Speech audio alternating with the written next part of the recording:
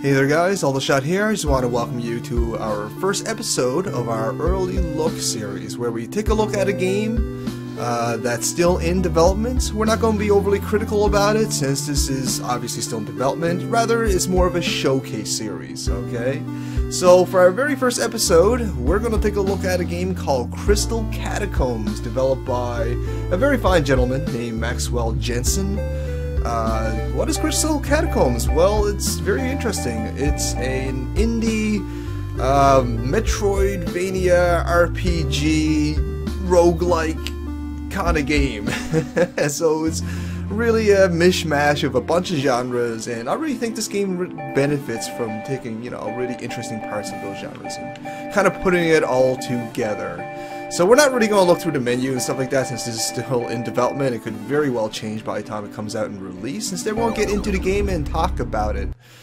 Alright, so this game definitely features some very, very gorgeous pixel art. I love the color palette. It's very beautiful, very neon, kind of retro future, I guess you can say. And here we are, we get to choose which level to start in, kind of like Mega Man, I guess you can say. This is my favorite, the Kiepenstein, so we'll start with that, alright? So you start off as this kind of warrior person who's trying to make its way out of this treacherous dungeon, and it is quite treacherous. This game is actually pretty difficult, especially when you first start off. It's very unforgiving for sure, and I just died. Oh my. I just wasn't careful, that's all. But as you can see, it is rather difficult, okay? You do actually have a few lives. I'll show you that now. So over here is the menu system. As you can see my little icon there in the right hand corner. It says 2, you start off with 3. I just lost life, so I'm at 2 right now. And this is your inventory. And you can collect items and magical spells and level up. And you can level up through, you can see the stats here. When you do level up, you can potentially, up one of these basic stats, which is very, very useful, of course. Alright, so we'll take a little look at it. So there's a lot of platforming elements. As you can see, wall jumping is actually a big part of the platform elements of this game. And it's actually kind of cool. It really sort of sets itself apart a little bit because of that.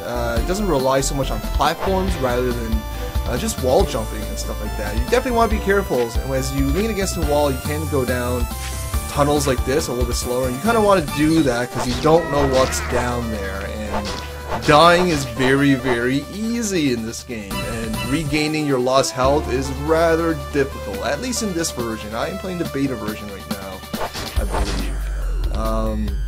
So yeah, it's tough as nails, that's for sure. It's one of the harder roguelike games I've played. Oh, we just found a new item, and you can actually equip your item, just like that. And there is controller support already, which is nice to see. This game functions very well with the keyboard and mouse, but I really, really like it on the controls, since it's very, very platformy. Alright. As you can see, the art style is very, very pixel art, and there's some gorgeous pixel art here. And the animation is simple, but, very, what's that word? It's good. There you go, that's the word I was looking for. The animation is good, I gotta say. It's retro. It's very, very retro. It's definitely the feel that the developer is going for. Now, as you can see, there is a lot of mobs, and the way you kind of progress through the game is you kind of want to go from level to level, finishing the boss of each stage.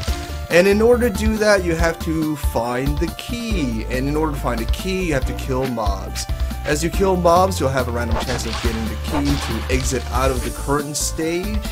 And you also have to unlock the door as well by finding and standing on specific platforms.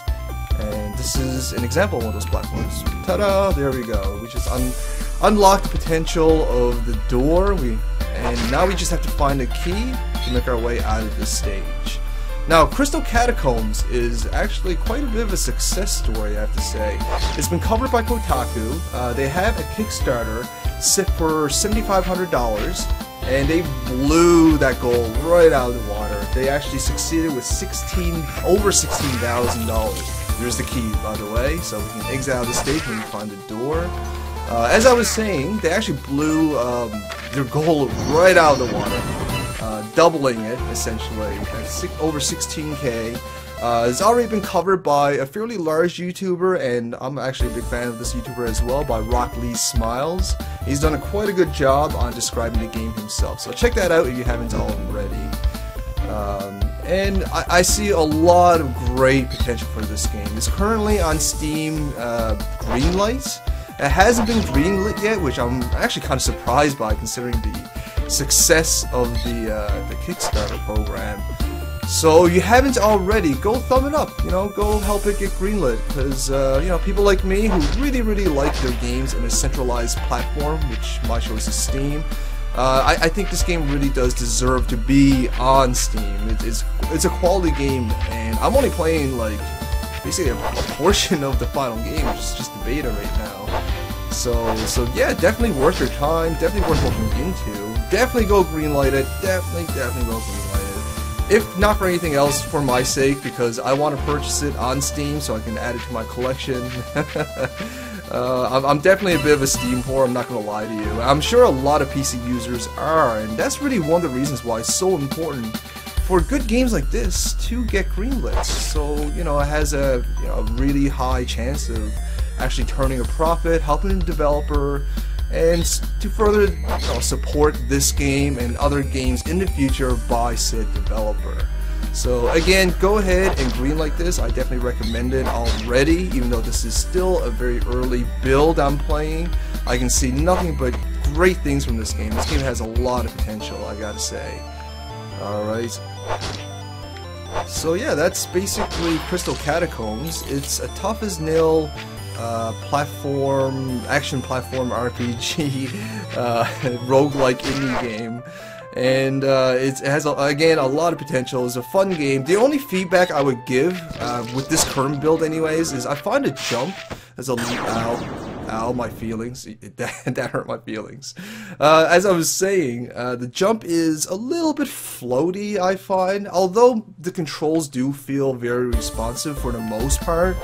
I do find the jump a little bit floaty, which does hinder my attempts of avoiding mobs sometimes.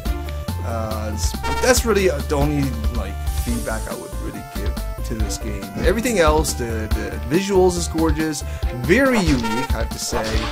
The music is fantastic. Just listen to it. Yeah, I can totally get into it.